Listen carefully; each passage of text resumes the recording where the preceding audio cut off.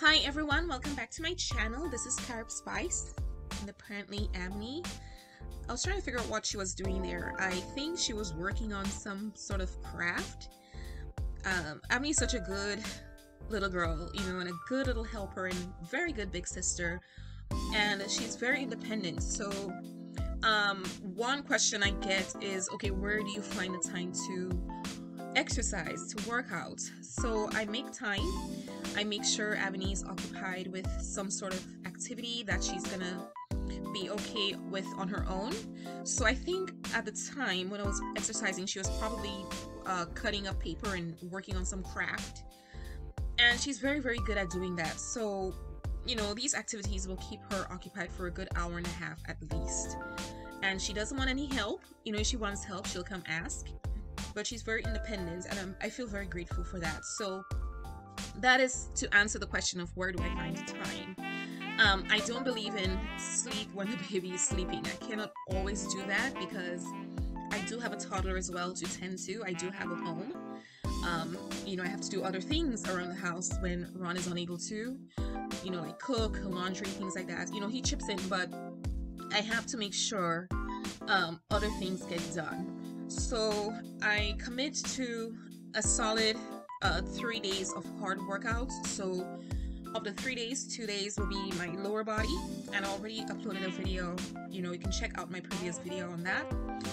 And I also work my upper body because I want to be strong overall. I do tend to push more on my lower body because that is the look that I like. I believe people should exercise and train towards their goals. So for instance, when I was actually getting ready for my first competition years ago, like 3.5 years ago, 4 years ago, 4 years ago, it's been that long. My training was different, my schedule was different. Now postpartum, I'm just trying to get back to a place where I'm physically stronger and I look better. I want to feel good about how I look. When I look in the mirror, I want to see a strong person, someone who actually took care of themselves. And when I struggled so much with HG throughout this pregnancy, I said to myself, wow, look at me now. I feel like a shadow. It was so depressing, guys, to just see how I lost all of the weight. I lost I think 15 pounds in a matter of 5-6 weeks. And it continued to be a downward trend because with HG, hyperemesis gravidarum, I could not have eaten anything substantial. You are welcome to go check out those videos. Those were really dark, trying times for me. So, of course, keeping up with the theme, on my channel and also my lifestyle and off YouTube, what you guys don't see, I'm really trying to commit to building back myself. I want to get back to my old self, and so I'm committing to 3 days. It doesn't sound like a lot, but I am just 12 weeks postpartum. I'm taking it really easy this time around. I want to exercise correctly, exercise properly. I want to go on this journey of transformation, physically and emotionally, mentally as well, and just see where it leads me. You see, there's my little darling. I told you guys she's the most loving person. She's so sweet. She'll give me random hugs and kisses. My goodness. I know she's gonna grow up and she can possibly change, but her personality, she's very, very loving and thoughtful, and I'm very grateful for that. So, hopefully I'm blessed with 2 daughters who are like that.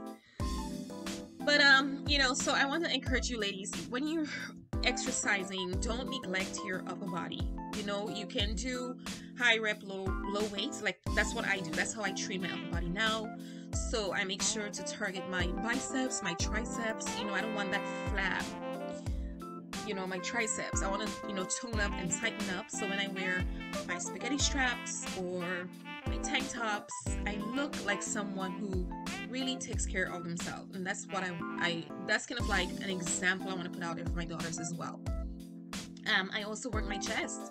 I know some girls, ladies, you shy away from working your chest, but that also helps with keeping things perky, you know, whether or not you believe it, actually does. And I'm a breastfeeding mom, so that is something, well, breastfeeding, you know, pumping, etc. I'm a mom, you know, I have a newborn, so I'm also trying to address those areas. You know, I'm trying to have this overall balanced look. I want to project health and fitness when you guys look at me and you come to my channel. And honestly, I'm very open about my journey. A couple of times people would, you know, send me private messages and say, you know, wow, you're so open, and if you didn't, had you not mentioned XYZ, I would not have had the courage to even open up about certain things that I struggle with as well. You know, I don't put everything out there on social media. I don't. But whatever you see on social media from Carib Spice, it is authentic. You know, you look at my videos, you see you know, a background where you know, you might see like a shirt or some clothes or, you know, toys or something like that. That is my reality. But you know what? I have to work out within that 20-minute window. I'm not going to worry about trying to clean up the background and make it all perfect for YouTube or for social media. I live in my space. You know, you guys look at my videos, I kind of have things together. You know, my background right now, it's not perfect, but I think it's decent, if you understand what I'm saying. So I try to be authentic. I try to encourage you guys. You see my daughter is running around. You know, she's not locked up in a room somewhere. The reality is that, you know, in this workout, I had to stop several times. Baby was crying, the pacifier fell off, Abney needed to get something from somewhere, she wanted a drink of water. You know, that is the reality, and those are the things you don't necessarily see. But never am I going to present a scenario where my situation is perfect. It is far from perfect. You know, I kind of struggle with relating to creators, you know, content creators who kind of put out that vibe, that aura, that everything is perfect behind the scenes.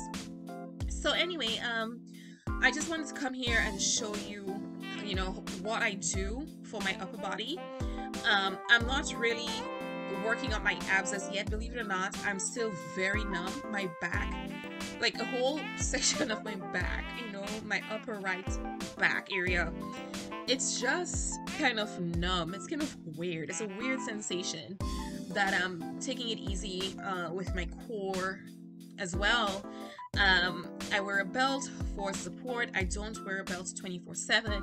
A belt is not going to give you abs. If anything, your belt is probably just going to make you sweat, and that gives you what? You lose water, and so it's temporary. But as far as me wearing a belt, I wear that for support.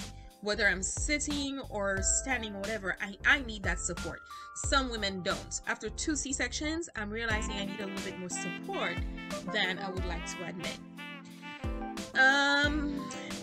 Hopefully I can start really targeting my core like within the next month or 2. I'm in no rush.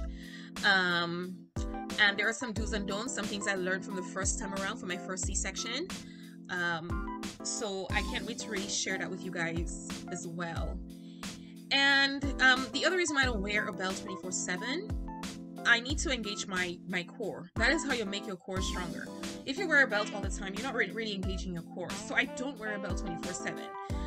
But I'll make another video, a separate video, to talk about core and abs and all of that after a C-section. I hope you guys enjoyed the video, and of course give me a thumbs up and leave me a comment and share with the mamas out there.